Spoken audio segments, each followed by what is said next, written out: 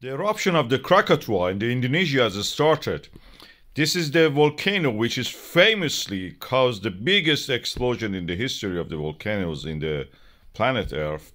Caused a lot of, climate change, even bringing down the temperature vastly. And we have now, last night, we have this eruption, as you can see. This is famously capable of creating this huge pyroclastic surges. As you can see, the water is in contact directly with the lava, even probably going down as far as the magma chamber. As you can see here, this is phreatic eruption. When we say this is how it is. The water is washing and coming in contact with the magma and lava directly, without anything between them. As you can see, it's washing over the volcano. The crater is visible. This is Anak Krakatoa, the central part of the Krakatoa volcano.